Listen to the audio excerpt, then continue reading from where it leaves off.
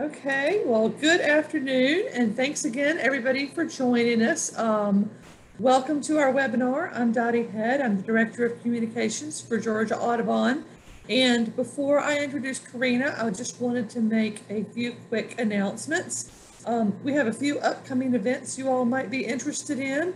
On Saturday, July 10th, we're doing a wildlife conservation careers on birds with Zoo Atlanta. This program is for high school and middle school students, and you can register on our website. The program runs from 1 to 4:30. On Wednesday, July 21st, from 5 to 7 p.m., we're excited to do an in-person event after a year of webinars. It's going to be a Birds and Beers event at Monday Night Brewing Garage on the West Side Beltline. We're going to gather together and have a few drinks and enjoy one another's company from 5 to 7 p.m. and then take a short walk about a quarter of a mile down the Beltline West Side Trail to see the new Chimney Swift Tower that we recently constructed there. And Adam Betchel is going to give us a short rundown on the work that Georgia Audubon has been doing for Chimney Swift conservation. Our next monthly meeting is also going to be a webinar, and it's on Sunday, July 25th at 3:30. It's going to be Wayne Sentman with the Oceanic Society talking about plastic pollution and the albatross of the Midway Atoll and National Wildlife Refuge. It's going to be fascinating, so please plan to join us for that. That's also a free event.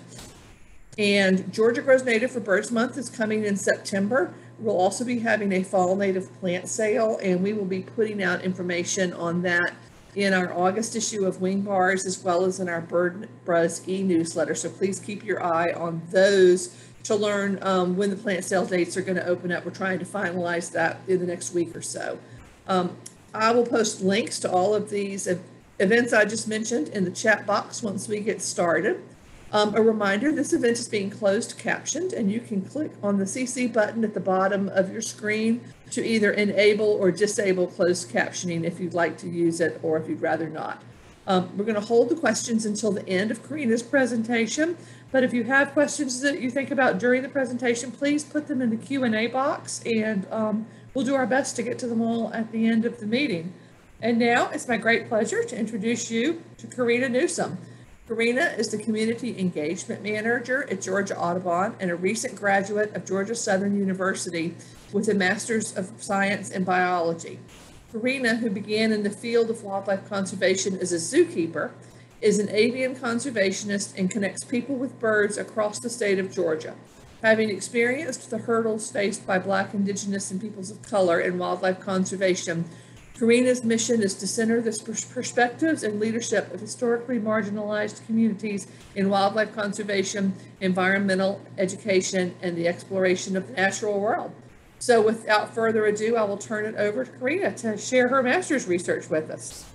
Thanks so much, Dottie. And hello to everyone, all the Georgia Audubon members, folks who are tuning in today. It's so wonderful to be with you all. Hopefully someday soon we'll be able to have these kinds of meetings in person. Very much looking forward to that. But I'm really looking forward to sharing with you all the research that I've been working on for the past about 2.5 years on a little bird called the Seaside Sparrow, which is found right here on Georgia's coast, and definitely has my heart after spending some time working with them.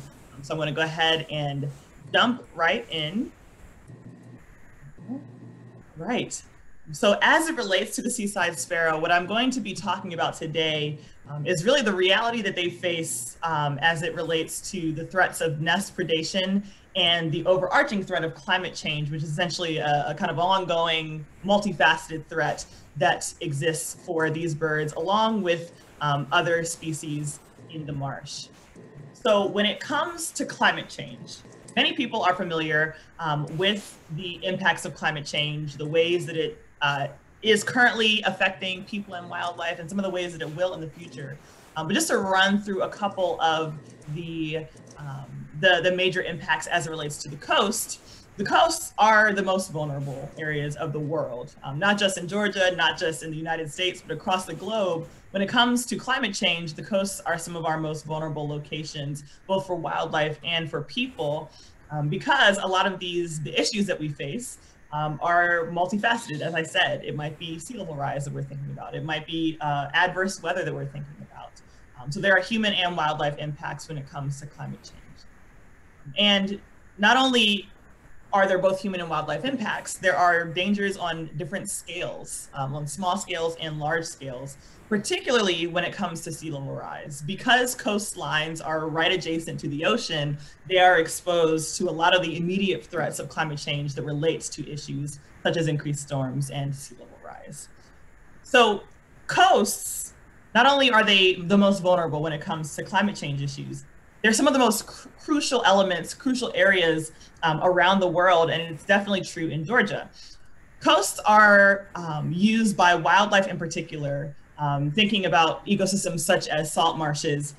Wildlife use these places during really vulnerable life stages across their natural history, particularly breeding, right? So the salt marsh, sorry, Dottie, would you mind? Oh, sorry, never mind, we got it. There you go.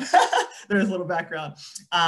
Salt marshes are where a lot of wildlife spend a good portion of their lives when it comes to coastal creatures. And so when it comes to Georgia salt marsh, I wanted to real quick, before we zero in on the seaside sparrow, introduce you all, and many of you are familiar probably with most, if not all, of these species, to who is found in Georgia's salt marshes on Georgia's coast. So first and foremost, we have reptiles such as the diamondback terrapin, which is a species of conservation concern. And diamondback terrapins will oftentimes lay their eggs right along the edge of or in the marsh. And so when those little ones hatch out, they are essentially using the marsh grass and the marsh mud to act essentially as a protection against sources of mortality like predation, for example. And they start off pretty small. I actually found this, I happened to see this little terrapin as I was moving through the marsh. I almost didn't see it at all, about the size of a nice McDonald's chocolate chip cookie, if you can imagine the size of that. They start off pretty little living in the salt marsh.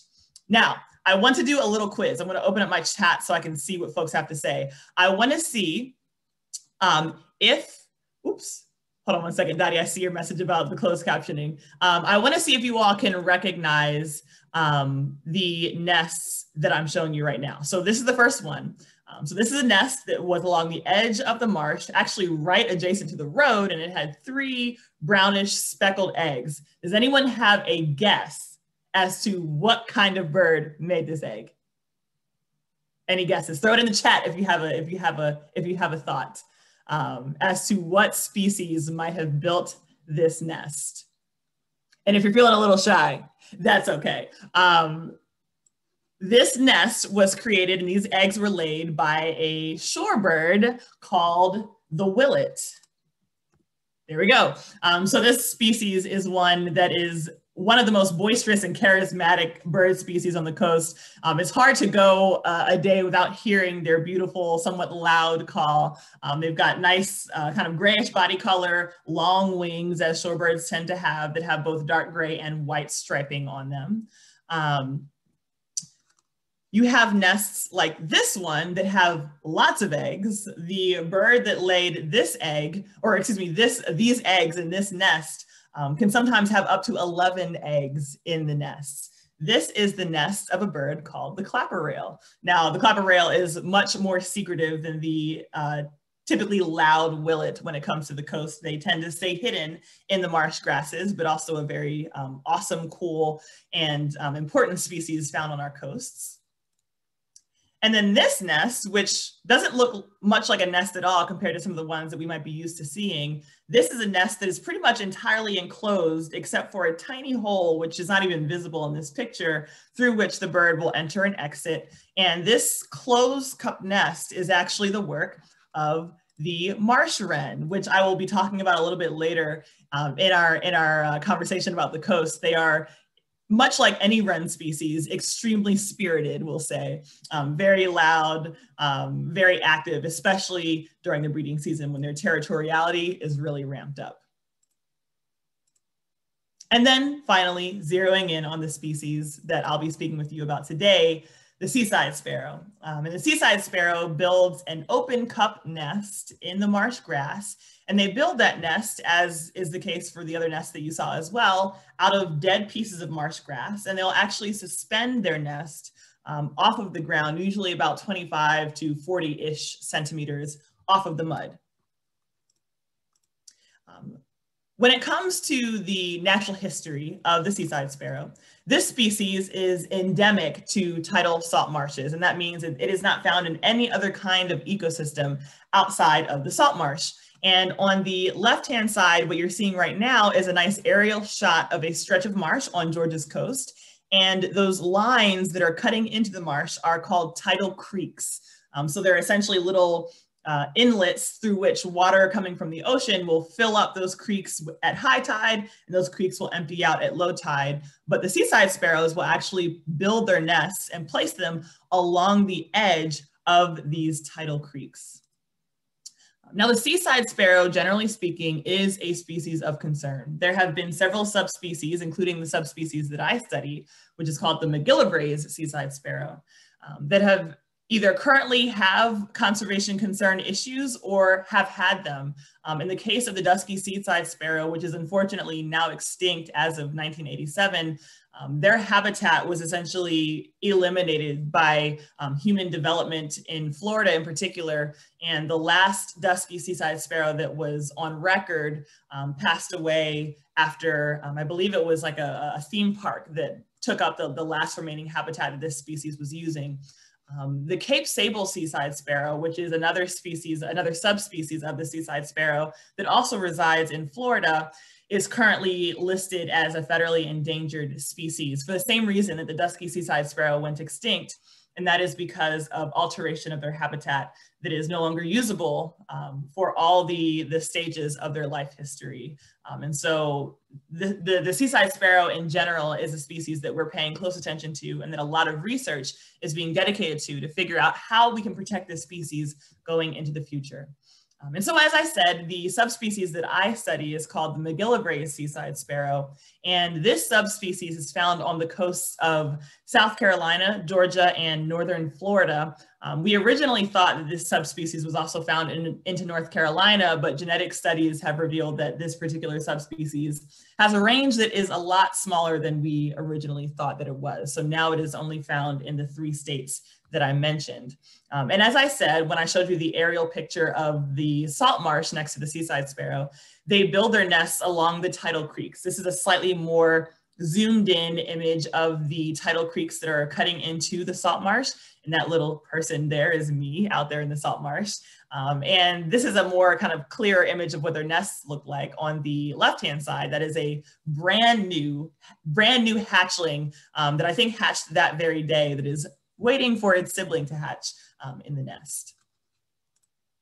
So the life stages of the seaside sparrow are what is typical for songbirds. So they start off at the egg stage. They move to the hatchling and nestling stage before they can fly or find any food on their own. Then they'll spend several days as a fledgling. So the period of time immediately after they leave the nest, they're still really unable to fly and are dependent heavily on their parents' resources when it comes to them finding food. And then after a pretty much a long stretch of vulnerability, they are able to venture out on their own, and oftentimes will stay in somewhat small flocks of juvenile seaside sparrows from multiple nests, hang out together, looking for food together, and staving off predation. Now, when it comes to the threats to their survival, as is the case for birds in any ecosystem, there are many threats to survival. There are many things that have the potential to be a source of mortality. But when it comes to the seaside sparrow and thinking about climate change, one of the biggest threats to the seaside sparrow is habitat loss from sea level rise. So this panel that you're seeing right here is a series of images that are projecting how much habitat loss will occur because of the rising sea level. And so in the first panel, we have in the green, the currently available breeding habitat for seaside sparrows on Georgia's coast. So what you're seeing right now is strictly Georgia's coast, and the green represents available breeding habitat for the seaside sparrow. As you move to 2050, which is almost 25 years from now, and then to 2100, you can see how much that habitat decreases because of the encroachment of the sea. Because the sea the level is rising and it's getting further and further into the marsh, the available breeding space for this species is not only reducing, it's also fragmenting. So it's a bunch of little spots as opposed to one contiguous stretch of habitat availability, which poses a really kind of large scale habitat concern for the MacGillivray seaside sparrow, along with all the seaside sparrows that are residing along the coast of the North and South Carolina, Georgia, Florida. And in addition to having a large scale impact and threat to the seaside sparrow in the form of habitat loss and fragmentation, sea level rise, which is abbreviated here as SLR, also has more small scale, more immediate dangers when it comes particularly to those vulnerable life stages of the seaside sparrow. And that's particularly because it's going to increase the frequency of nest flooding.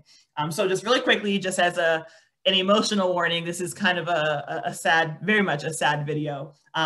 Just to give you some context, nest flooding as a threat is not a new threat with climate change. Nest flooding has always been a threat that seaside sparrows have navigated, right? Sometimes high tides, which occur twice a day on the Atlantic coast, are higher than the parent birds expect, and sometimes those nests get flooded.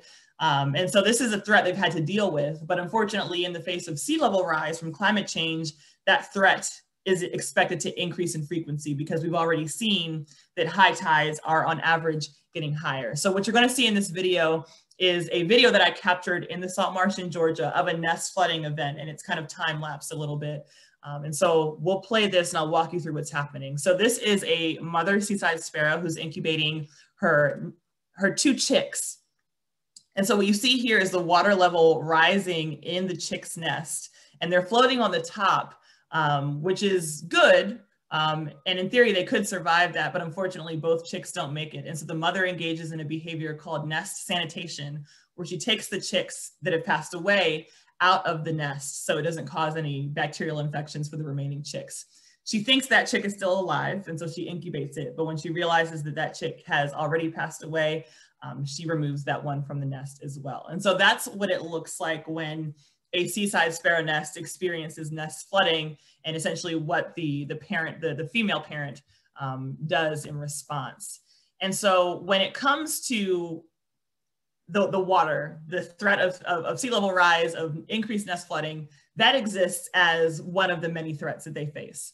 The other threat that they face that I'm also going to be talking about and focusing on during this talk is the threat of predation, which regardless of what kind of ecosystem you live in, is a threat as a bird and as many types of animals that you will face on a regular basis, especially during the breeding season. So as part of my research in the salt marsh, there are certain elements, certain features of a habitat that we can expect to draw the attention of predators for a variety of different reasons. In the salt marsh in particular, there are some features that are human-made that have been shown through previous research to draw the attention of predators, and one of those is edge habitat created by roads. And so if you know anything about roads, in particular the roads in South Georgia salt marshes that usually are connecting the mainland, so for example, Brunswick, Georgia, with the barrier islands, where there tend to be a lot of people, there are a lot of food resources at those locations. So when you have a city, right, like Brunswick, where there are restaurants and there are garbage dumpsters and there are all kinds of human resources that are essentially available to wildlife, that essentially increases the population of things like small mammalian predators, such as raccoons, for example. But in addition to essentially being a hot spot for food resources, subsidized food resources for predators, especially mammalian predators, these wetlands also serve as corridors into, or excuse me, these roads serve as corridors into the wetlands. And so small mammals naturally go into wetlands to look for food, but when you have essentially a clear path that leads straight into it, that makes the access to those wetlands a whole lot easier. So when you combine the subsidized food resources from the presence of restaurants and other food-bearing entities from humans, along with the ease of access into the marsh, you can think of roads as being a real hot spot for the presence of predators. And that's what I expected to be the case for the seaside sparrow. Now, there are also natural forms of edge habitat in the marsh. In particular, the edge of the marsh that is against the water, against the tidal river. And so while this is definitely not a human-made or human-subsidized edge, there is an increased abundance of prey items along the edge of the tidal river as it cuts up against the marsh, particularly in the form of invertebrates, invertebrate prey, like ribbed mussel, for example, which I think people eat as well. Do we like those? I can't remember. I'm not a shellfish eater, but I think people eat mussels. But raccoons also love to eat mussels. And so a lot of mussels will kind of essentially congregate on the edges of these marshes, which essentially is creating another hotspot, another restaurant, if you want to think of it that way, for predators, especially mammalian predators in the marsh. Now, thinking of these two threats, nest flooding and nest predation, the seaside sparrow is not only dealing with both of these threats happening at the same time, these threats are opposing one another. And I'll demonstrate to you what that means. So this is just, I want to show you a picture of a seaside, or a video of a seaside sparrow nest. So seaside sparrows have to place their nests in such a way to avoid both of these threats, flooding and nest predation. And they have to do that by, number one, building their nests off the ground, and number two, being concealed enough that predators can't find them.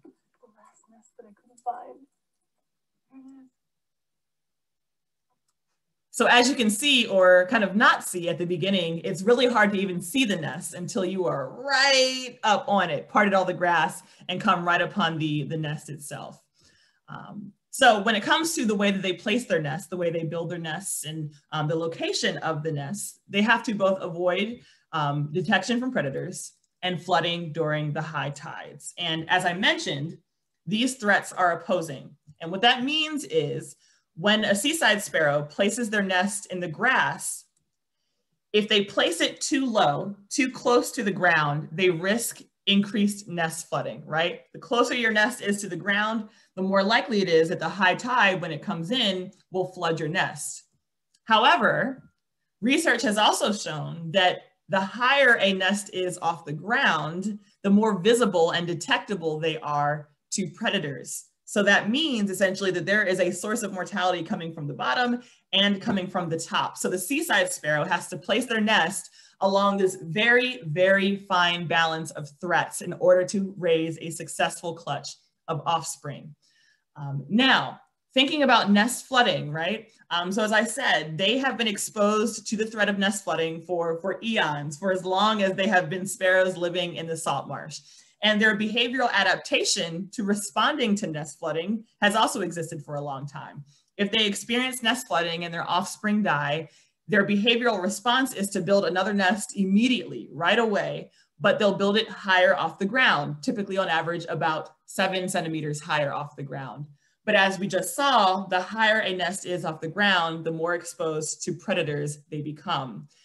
And so when you think about the reality of sea level rise and the fact that sea level rise originating from climate change is expected to increase, and currently is increasing the average height of high tides, and expected to increase the frequency of flooding, what are seaside sparrows to do, right?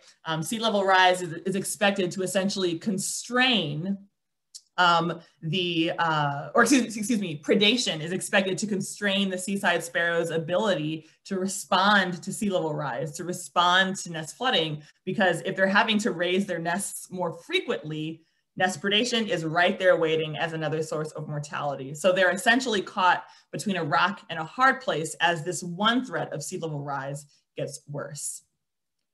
So that's where my research comes in, at the intersection, particularly though on the side of nest predation, because when it comes to wildlife management and what we can do for the seaside sparrow, there's not a whole lot that wildlife managers can necessarily do about sea level rise, as that is a very large scale problem that needs to be addressed on an equally large scale, right? By essentially all of the major polluting industries on the planet. That's a whole other conversation. But we can do something about nest predation. So understanding the threat of nest predation can possibly help us to maybe relax that constraint that exists for the seaside sparrow as they navigate a future where nest flooding and higher high tides is the reality.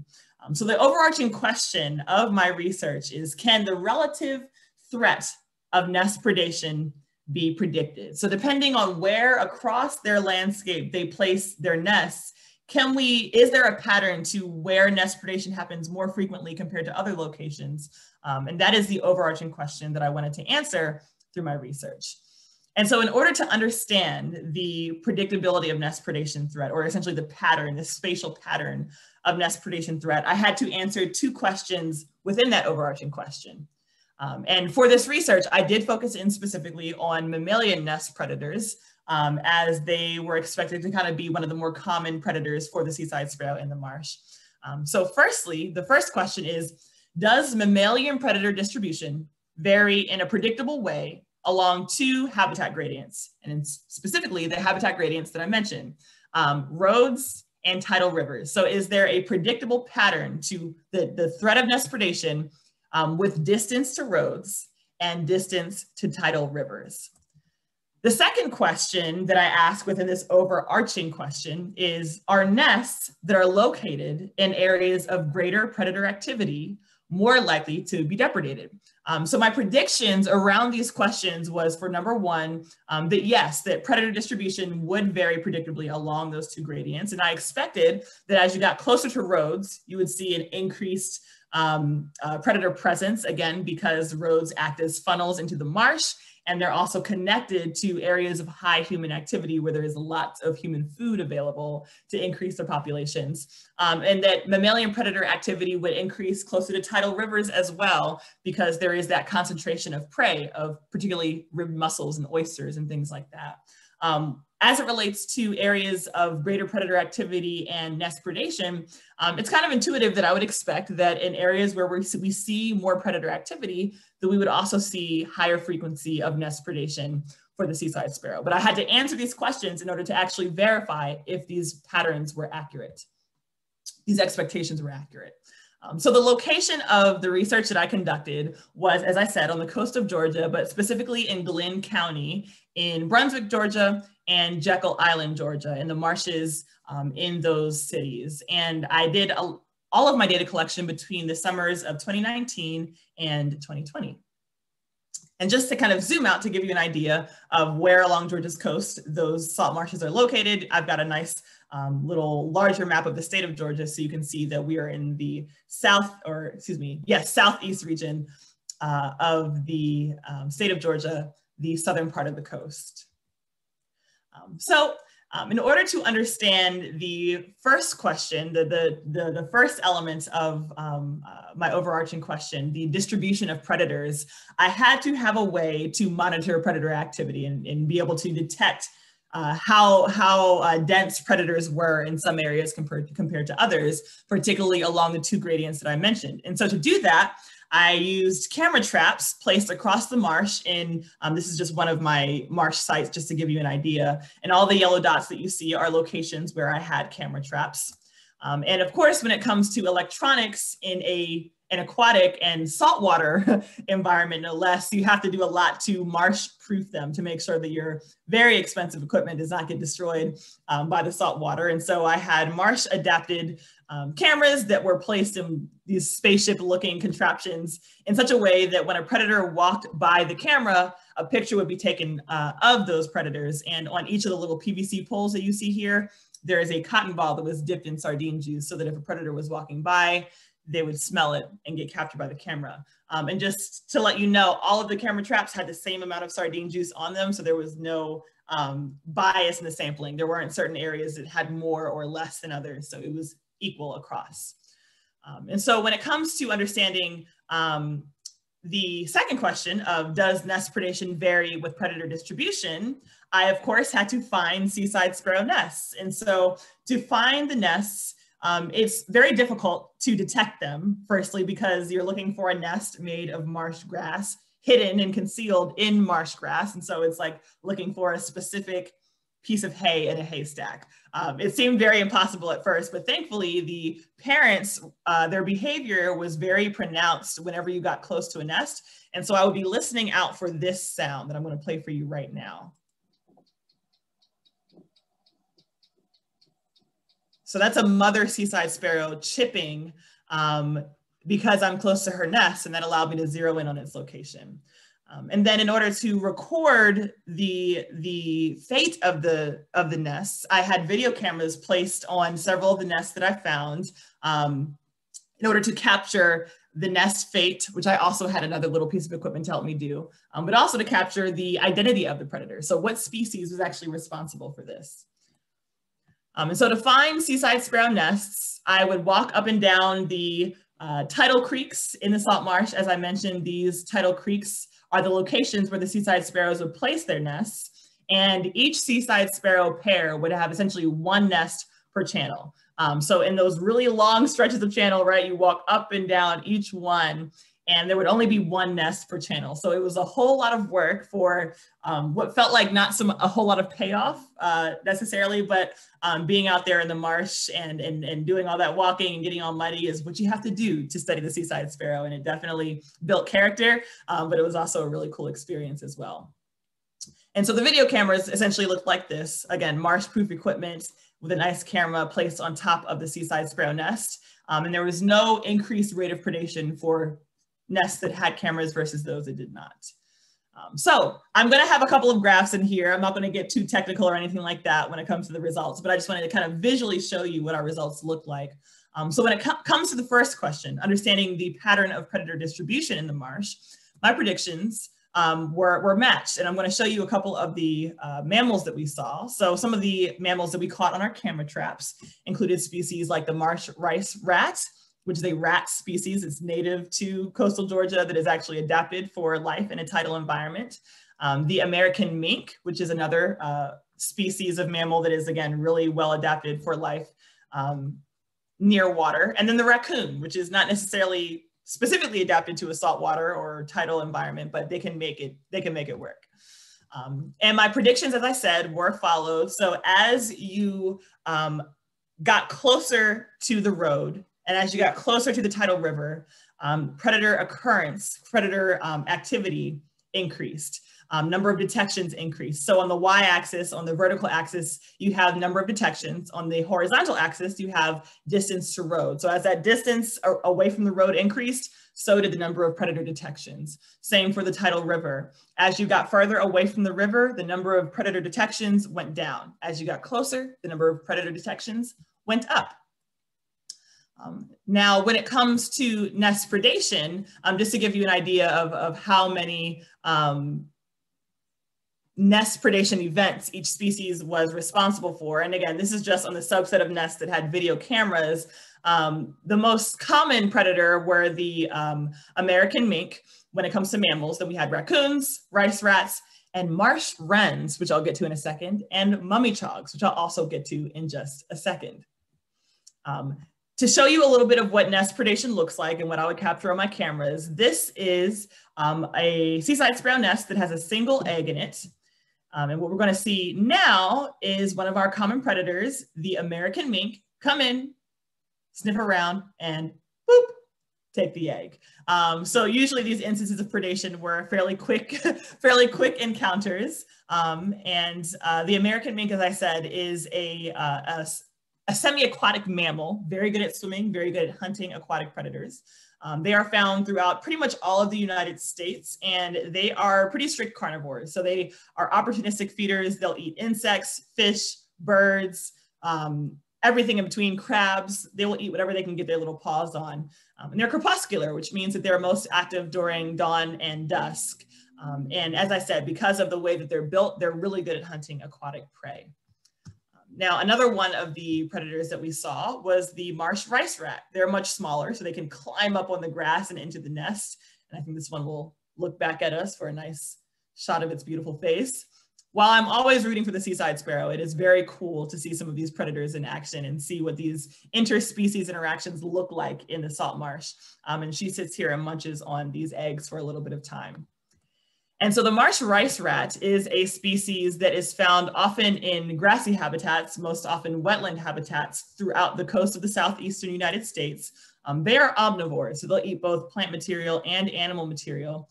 And they're actually really good swimmers. There have been many documentations of these tiny rats, which their bodies are about this big.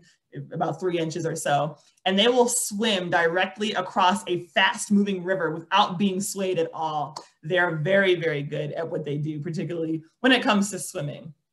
Now, I mentioned a mummichog, okay? This was the most unexpected predator of the entire season. Another kind of warning, this is a little bit hard to watch. I definitely cried a little bit when I watched it, but I also have my jaw on the floor because I could not believe what I was seeing. So during a high tide nest flooding event one night, I was watching this video and all of a sudden a fish jumped into the nest. And I was like, what? I could not believe what I was seeing, right? And so my mouth was open for the entire time I was watching this video. Take a look. So in the nest, it's very blurry. These are like Dunkin' Donuts parking lot grade security cameras, okay? But what you're seeing in the nest, there's a fish that's the dark kind of line in the bottom of the nest. There's a chick that's on top that's like the bright white image, along with 2 eggs that have not yet hatched. Take a look at this.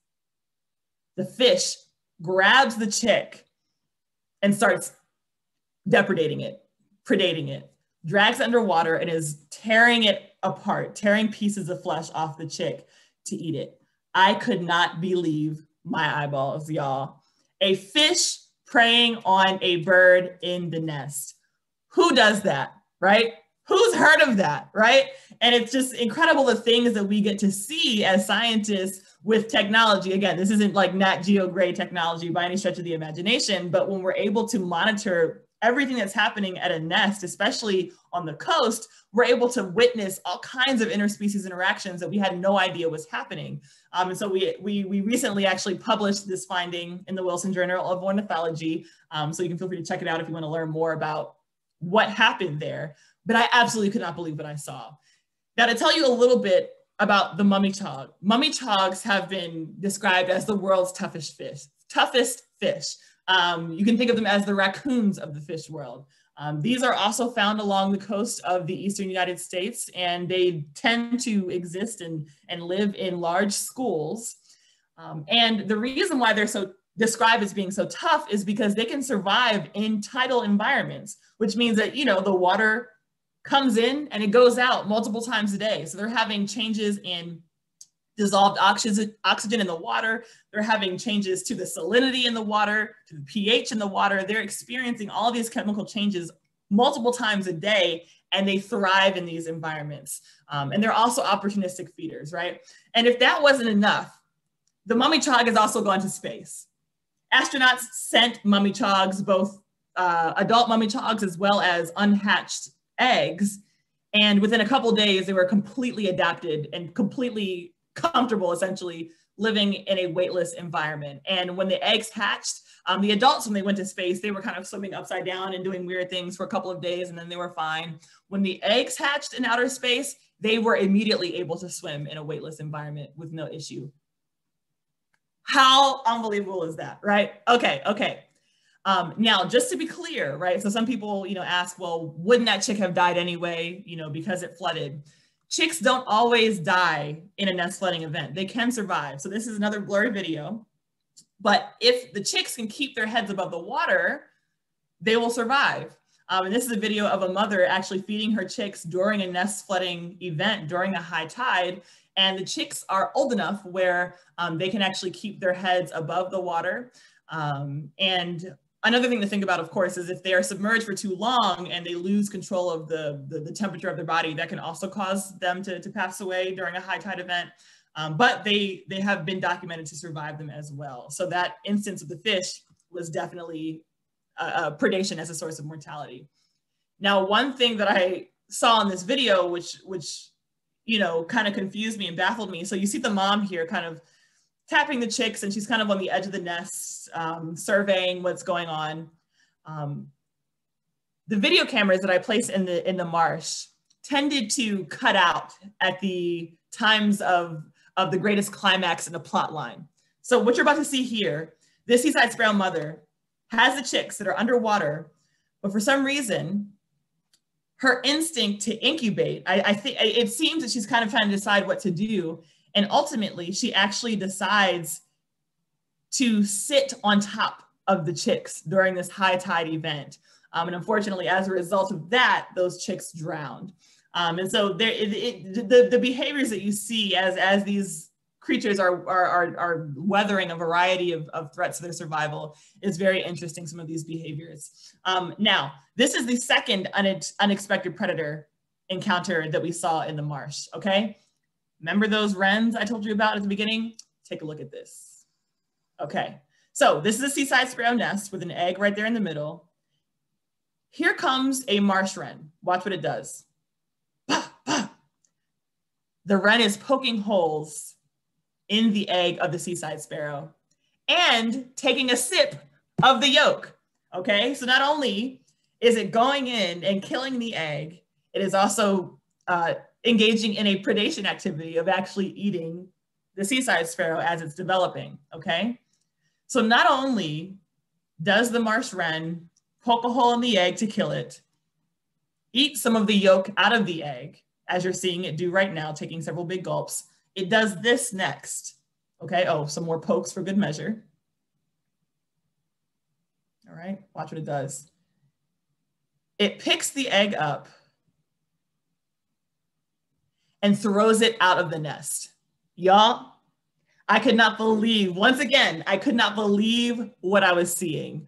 There had been many times in the marsh where I would find a nest that had eggs in it, and then, you know, the next time I checked on it, the eggs were simply just gone. And I was like, what? Well, it doesn't seem like predation because there's no shell fragments. Usually if a mammal came and ate the egg, there would be pieces of shell all over the place. No shell fragments, the eggs are just gone, or there'd be, essentially just an empty nest. And to see that marsh wrens were actually throwing the eggs out of the nest is one of the potential explanations for some of these empty nests that I was finding that didn't really make sense at the time. So if you're wondering, why on earth would a marsh wren go out of its way to kill a seaside sparrow egg and throw it out of the nest? I'm glad you asked. As I mentioned before, wrens are extremely territorial birds, especially during the breeding season. Wrens across different species have been seen to engage in infanticide, which means killing of hatched bird offspring of other birds, and egg destruction of other species of birds that are nesting within their territory, within the vicinity of their own nest. In addition to that, they have been seen doing the same to other wren species of their own, or other wrens of their own species. So if you are a bird of any species, heterospecific or conspecific, same species or different species, and you're in their territory, that's a bad look. It's not gonna end well for you as a bird.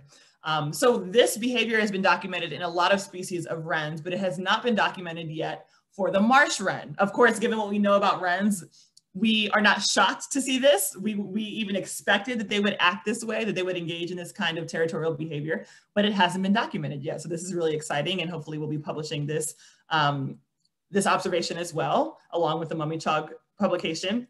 And the reason why this matters in the context of the seaside sparrow is because marsh wrens essentially share the same niche as the seaside sparrow. They nest in the Spartina tall marsh grass of Georgia's coastal marshes. They nest along the tidal creeks. They eat the same thing, insects, small crabs, other invertebrates.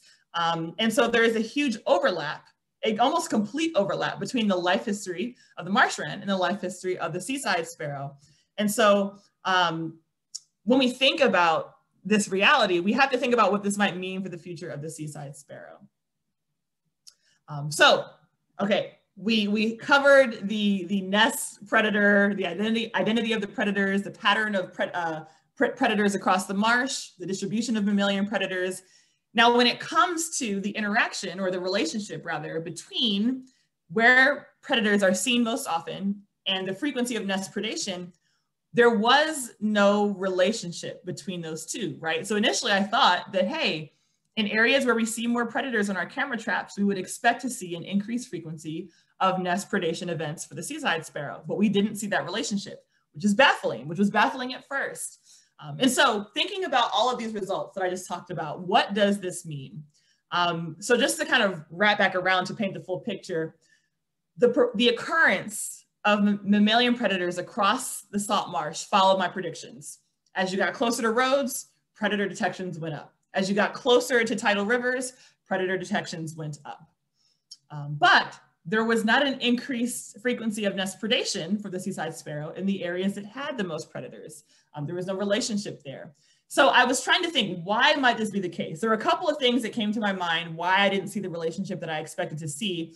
The first one being that, hey, maybe the mammalian predators are not that important of a predator for the seaside sparrow, and it's actually maybe the marsh friends, right, which I was not monitoring as far as their distribution, that are contributing the most to nest predation events, to nest failure, compared to mammalian predation events. And that's why I saw a disconnect between those two variables.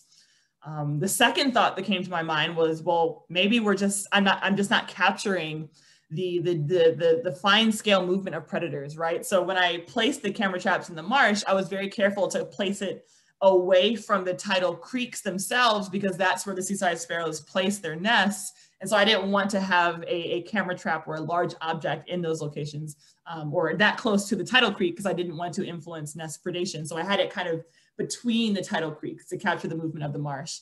But maybe there's more movement happening closer to the tidal creeks that I just didn't know about because I didn't have camera traps that close. And so maybe there was a disconnect for that reason between where predators actually are spending a lot of their time and where nest predation was happening. Or maybe seaside sparrows were placing their nests with respect to where predators were and where they were not. And it turned out this was actually the case. So when I ran an analysis to compare the physical location of seaside sparrow nests across their breeding habitat to the location of the predators, seaside sparrows were placing their nests in the areas that had the fewest predator detections. So that's why we believe that there was a disconnect between where predators were found most often and where nest predation was happening. Seaside sparrows are placing their nests away from areas that have high frequency of predator activity. And just again, to show you a little graph to illustrate this relationship, just take a look at the graph on the right-hand side. As you increase the predator occurrence, right, you decrease the probability of the nest presence. So on the y-axis, we have probability of nest presence, that the seaside sparrow nest would be in a given location. And on the x-axis, the horizontal axis, you have predator occurrence index, essentially a proxy for the abundance of predators in an area. And so as you increase predator occurrence, you decrease the probability of nest presence, which is exactly what I was describing just now. So to wrap it all up, to leave time for questions, why does this kind of information, answering these kinds of questions, matter in the scope of seaside sparrow conservation, of coastal bird conservation? Number one, it's really important that we understand the details of the kinds of threats the seaside sparrows are facing during their breeding season.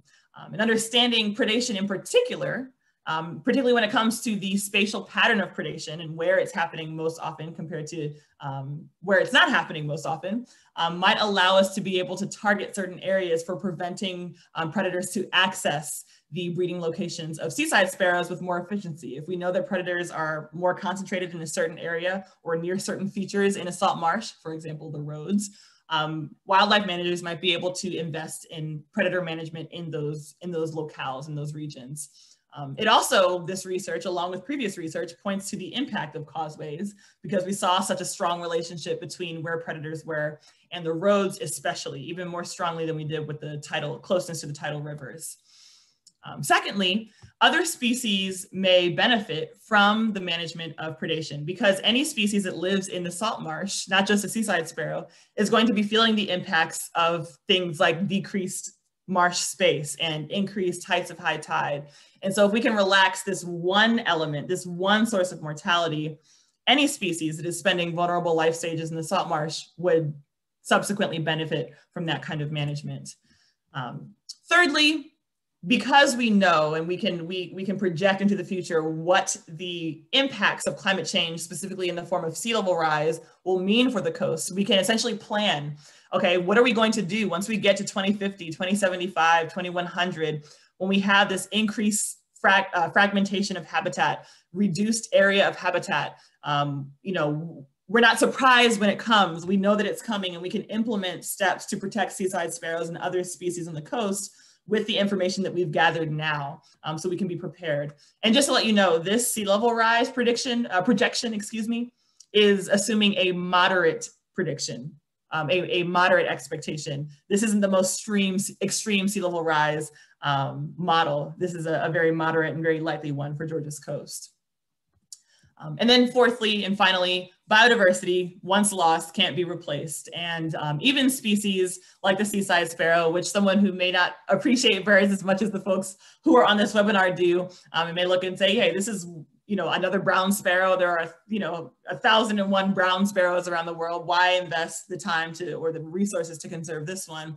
It took millions and millions of years to create this specifically adapted bird, this bird that is adapted to life in a very extreme and dynamic environment like the tidal salt marsh. And so to preserve this species is not, we're not just doing it because, wow, we're sparrow fans or we love birds, but it took a long time for that creature to come into existence in the way that it is. And they play a very important role in making our coasts healthy places for wildlife and for ourselves. And for that reason, we want to make sure that we protect the biodiversity that's existing in our coastal salt marshes. And so with that, I will go ahead and end. And I do want to quickly just thank the team that made all this happen. My advisor, Dr. Elizabeth Hunter, and all the people in the Hunter Lab, as well as the various generous donors to my research that include Georgia Southern University, where I graduated from, the Georgia Ornithological Society, Institute for Coastal Plain Science, and Sigma Xi.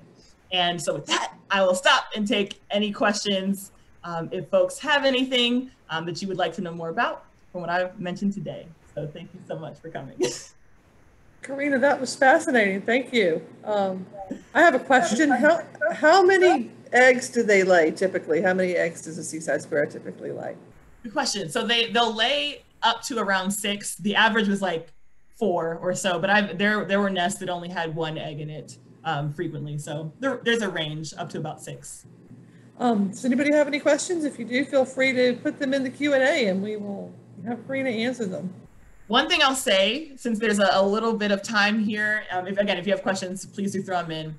One thing that I want to say is that I want to impress upon those of you who are listening, if any of you are, participating in the conservation field as part of your career, or you're just a recreational birder, or anywhere on that spectrum, wildlife conservation cannot happen in a vacuum without thinking about people, right? So of course, this presentation was very specific to wildlife and the seaside sparrow more specifically, but any management that happens when it comes to wildlife conservation of birds or any other kind of species of animal, we have to think about how those management decisions also impact the people living in a place. And so one of the reasons why I really appreciate Georgia Audubon is because we do have a very intersectional approach to how we conserve, right? We're building places where both birds and people thrive, because whatever conservation we do, participate in, support, has to also benefit people, or else it won't work, and it's not just. And so I do want to just throw that out there. Okay, I see a question.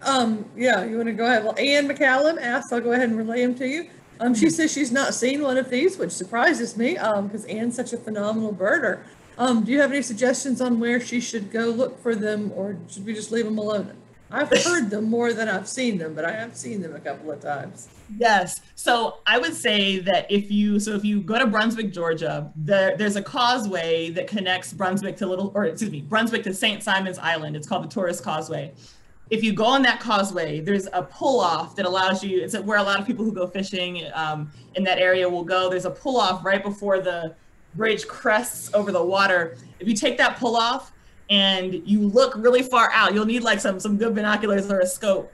But those creeks that I mentioned that you can't really see from the road, but they're going to be standing usually on the tops of grasses, especially during the breeding season. The males will be up there singing. So if you can pull off on that section and pull out your binoculars and look far out into the marsh, from what I know, that's the best place to see them, unless you have like a boat and can go boating out into the water, which most people don't have. So the Tourist Causeway is going to be your best shot. I know we also saw him on both the shorebird trip with Adam to the Georgia coast, as well as on his trip to Merritt Island. So consider going on those trips, because Adam can conjure birds and just put you on them. He can materialize them somehow. He materializes them. I don't know how he does it. It's a miracle. Yeah, yeah. I will say one of the, oh, go ahead, Dottie. No, you go ahead. I was going to say, one of my favorite things about doing this work was that working in the salt marsh, the marsh is not built for people to walk around in, y'all. Like it takes all of oneself to just move around and walk in the salt marsh. But it was the physically the most difficult thing I've ever done in my entire life, and probably ever will be. But it was also like the most enchanting experience I've ever had. While I was specifically looking for seaside sparrows and studying them, I was able to witness like all kinds of activity out there. I was constantly distracted by little fiddler crabs and stone crabs and periwinkle snails and roseate spoonbills and everything in between. There's so much life happening. And I do want to say there was one day where I was out in the salt marsh and I was having a hard day. It was really hot. There was like, it felt like there was no oxygen in the air, and I sat down. I was honestly crying a little bit because I was so tired. And I had my feet in the water. I was sitting on the edge of the marsh, and I felt a little hopeless at that time because I was struggling to find any nests. And all of a sudden, a shark swam over my foot. Y'all, I can't make this up. That might sound scary, but it's exactly what I needed in that moment. I started weeping. I couldn't believe it. And then literally in that same situation, dolphins, like a pod of dolphins, started swimming and jumping out of the water just in front of me. And it was like the marsh, it puts you through some of the hardest physical labor, but it also gives you the greatest gifts of like being able to see some of the intricacies and details and just incredible like experiences when it comes to the wide diversity of wildlife that exists out there. So if you've not had the chance to visit Georgia's coast, please have to go. You have to go. Well, if we don't have any more questions, we will go ahead and wait, hold on. Wrap it. Corina's just or Esther's just saying thanks for joining us. But yeah, we really wanted an opportunity. Corina presented her master's research. I guess you defended your thesis back in the spring, and we were eager to hear about it. Not all of us were able to join for her thesis defense, so it's a great opportunity to hear about her work. Thanks so much for. And as always, we appreciate Corina and all of the talents and skills she has brought to Georgia Audubon. So we look forward to seeing you guys. Thanks everybody for coming, and hope we'll see you either at the Monday Night Garage event or perhaps at the at our monthly meeting on the fourth weekend in July with Wayne Sentman on the plastic pollution with the birds of the Midway Atoll. So anyway, thanks everybody, and you all enjoy the rest of your weekend. Thank you. Thanks, Sue. Thanks, Esther. Thanks, y'all.